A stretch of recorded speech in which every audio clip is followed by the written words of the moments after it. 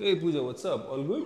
Hey Rohit, yeah, all good. I'm just so tired all the time. I don't know what's happening. Oh yeah, like what do you mean?